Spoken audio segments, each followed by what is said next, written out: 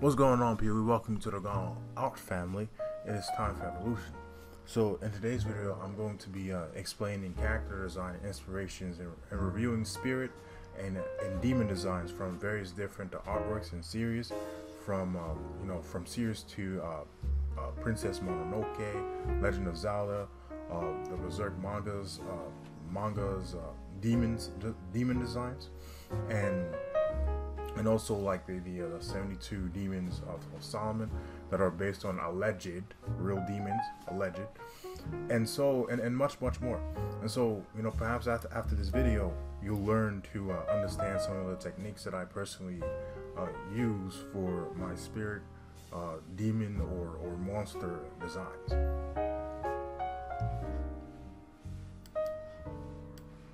And so this is the Kodama.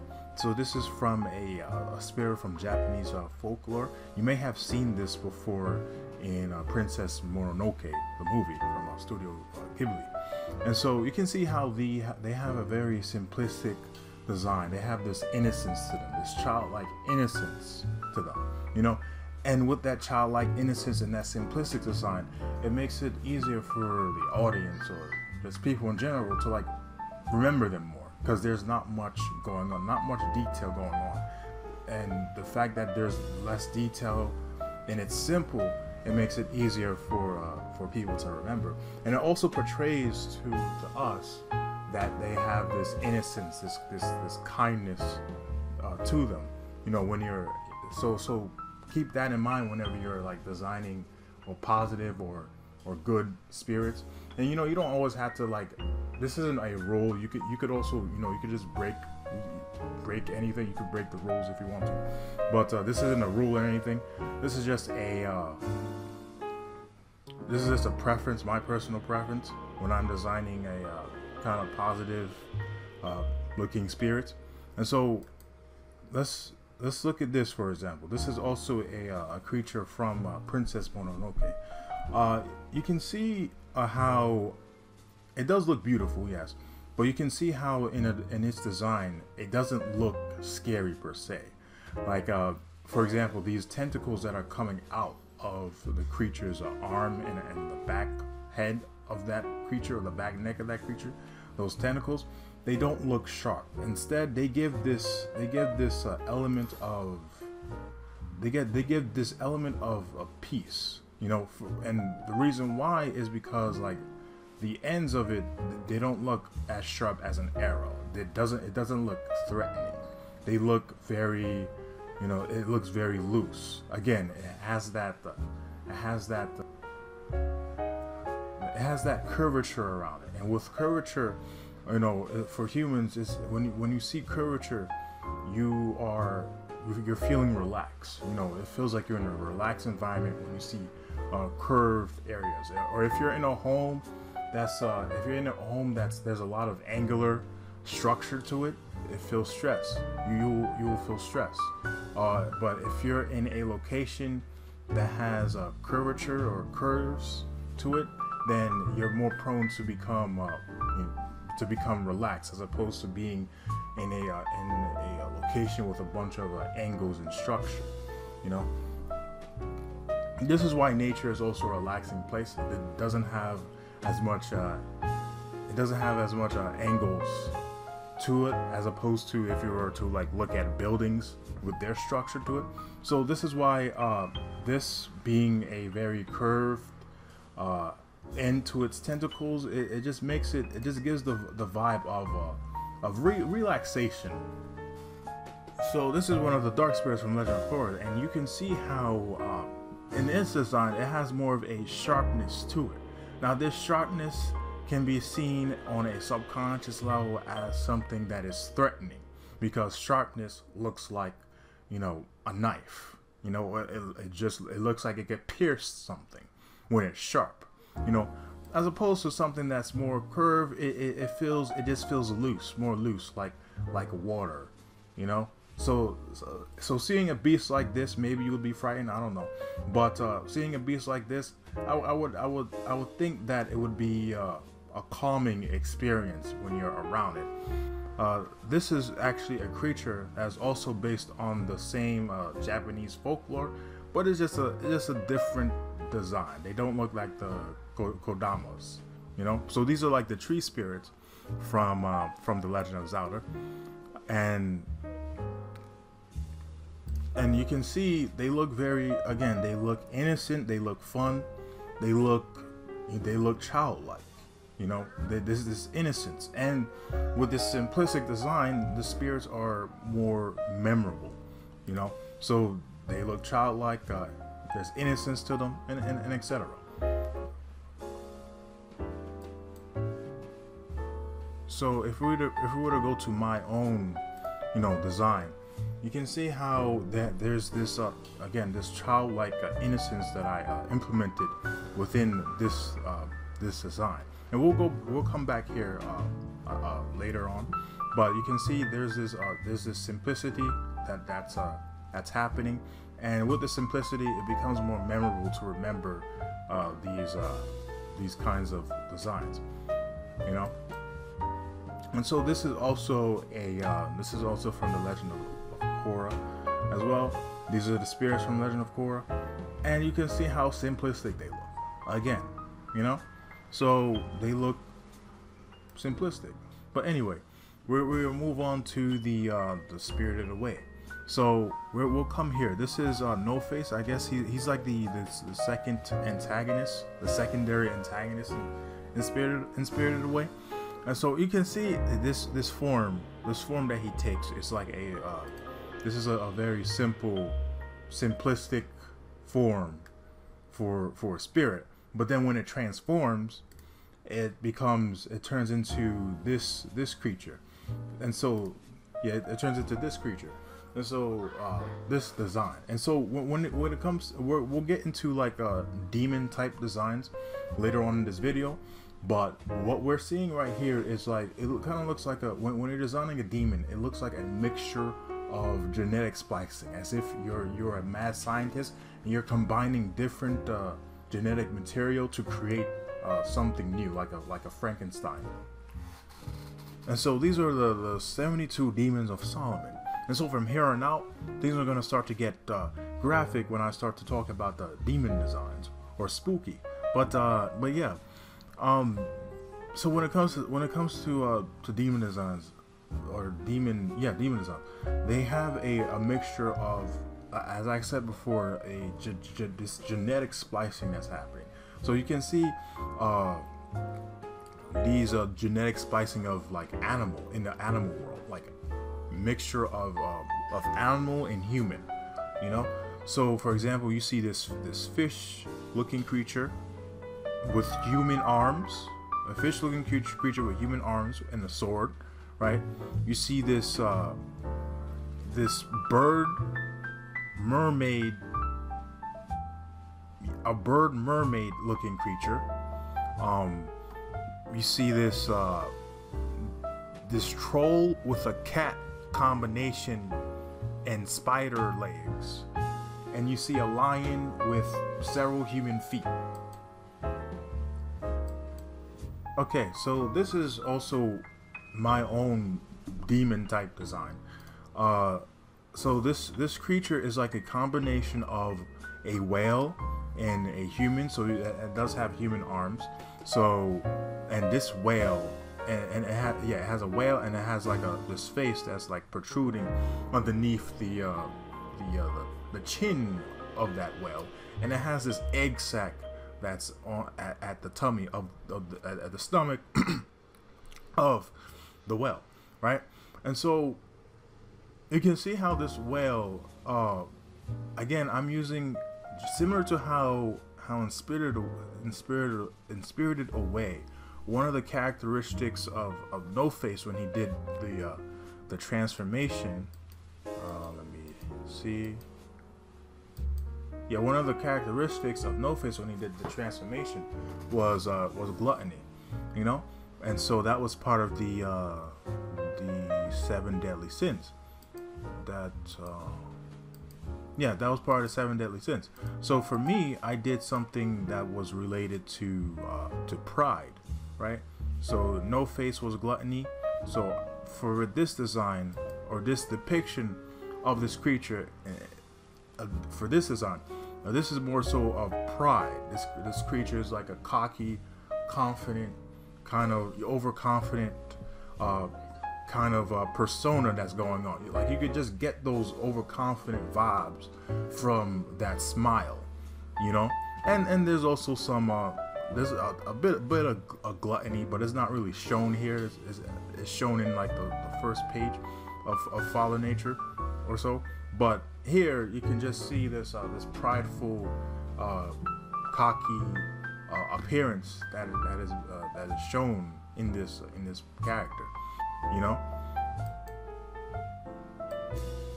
Okay, and so this is from Shinigami Tensei, their demon design. I really love their demon designs, and so this demon design is like a this looks like a you know, this obviously looks like the Mount of Venus, the female private part. You know, you can and it has a mixture of it's like a man with a with the Mount of Venus below him, and the Mount of Venus has like a mouth and a tongue protruding out of it, so it's like some kind of parasite going on there. And so you can see this as this person, or the person that designed it, it's like showing lust in a sense, but not exactly. This one is definitely inspired by one of the 72 demons of Solomon, which is a Baal. Yeah, so Baal is located right here with his claw, with his spider legs and his 3 heads right here. This is definitely this one is definitely inspired by Baal. Right here, this is like a this is, you probably know what this is. This is like a phallus with arms and tentacles, and like and the bottom portion is like riding on a chariot, which is interesting. Really a creative design they got going on there, you know. And this one is actually, you know, love it or hate it. This one is actually very this is very deep. You know, it's like for example, it's like, you know, horn. This is a horn, right? At the same time, this looks like a phallus. And when a phallus is erect, we say horny. And so when you combine horny and horns, you get the horn. So this is like a demon horn, but it's horny. But it's like it's genius. It's genius. When we come here, this is also one of my favorite designs right here. This is Ivan from Berserk, the Apostle. So right here you can see, again, this is like a genetic splicing going on. You know, you're Frankensteining your demon type designs, right? With this genetic splicing, you can see that the top portion of this humanoid figure is on the back end of this deer looking creature. Now, so there's so much that has gone on with this design, so much that I'm seeing with this design, you know. And like, for example, if you, all right, so for example, let's say that you didn't see the complete body of this creature, you know, of Ivan's apostle transformation, you know, from Berserk. Let's say you didn't see the complete body of this creature, right? And like this would be his upper part of his body, this would be his lower part of his body, and this would be like a kind of like a phallus design here, right?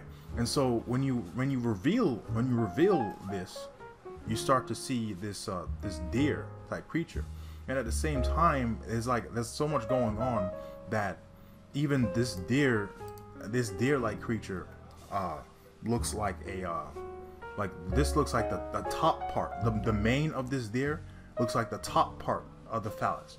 If you remove the arm and the head, this looks like the top part of the phallus. So yeah, for Warhammer 4K,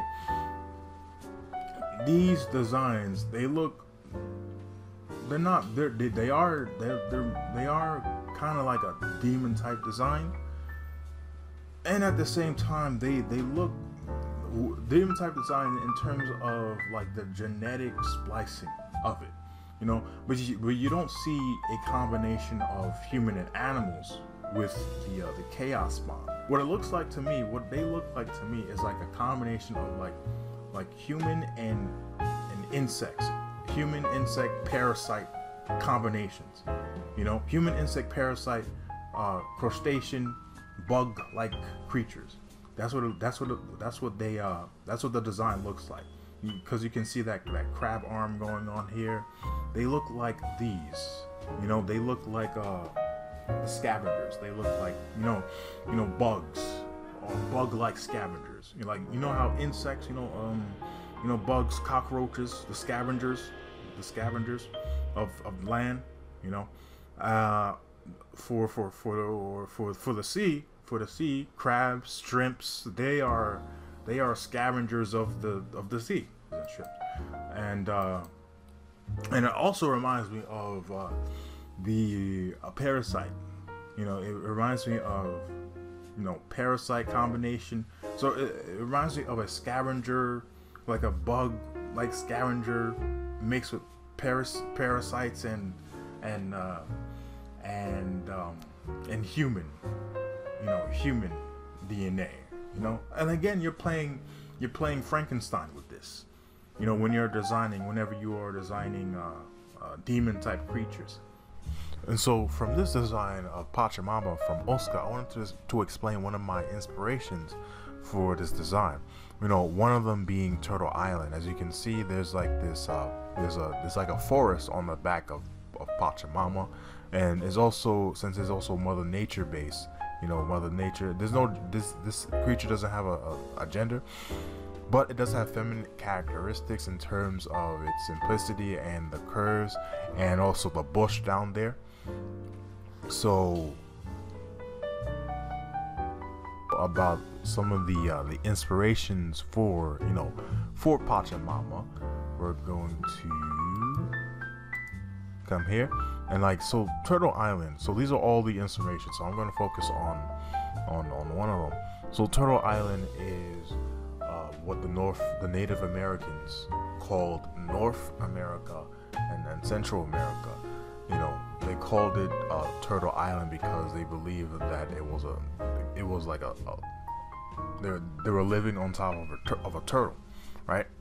So, you know, that's that's the original source, right? But you can see how this has been played out and inspired by multiple different sources. Like, many different sources have been inspired by Turtle Island, right? So the lion turtle from Avatar, the turtle that gifted the 4 elements, this is also inspired by Turtle Island. And also you can just see how, you know, there are people that have lived on the lion turtle from Avatar. Here's the Zoroark. The Zoroark, or Oda, or the author of One Piece, he took creative liberties, and he didn't make it a turtle, but instead he made it a elephant. So it does have some inspirations from Turtle Island, but this civilization that's on top of this elephant, you know, is actually, it is inspired by Turtle Island. And also, I guess it also has a mixture of an actual, you know, there is a mountain that looks like an elephant, you know, so he could have also took inspiration from that, and also he could have taken inspiration from Turtle Island and combined them. And so this is Torterra. Torterra is from Pokemon, right? And so Torterra, again, it has kind of like a force on its back, although it's very small. You know, this is the actual design. It's a very small creature.